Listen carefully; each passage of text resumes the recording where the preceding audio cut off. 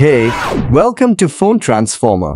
In this video, we will teach you how to switch profiles in Google Chrome so you can easily access different accounts and preferences on the same device.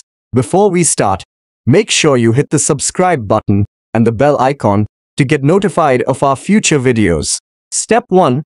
Open Chrome on your Android phone. You should see a profile icon in the top right corner of the app, next to the menu button.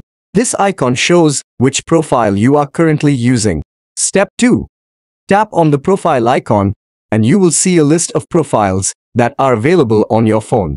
You can also add a new profile by tapping on the plus sign at the bottom of the list. To switch to a different profile, simply tap on the one you want to use. You will see a confirmation pop-up asking you to confirm the switch. Step 3.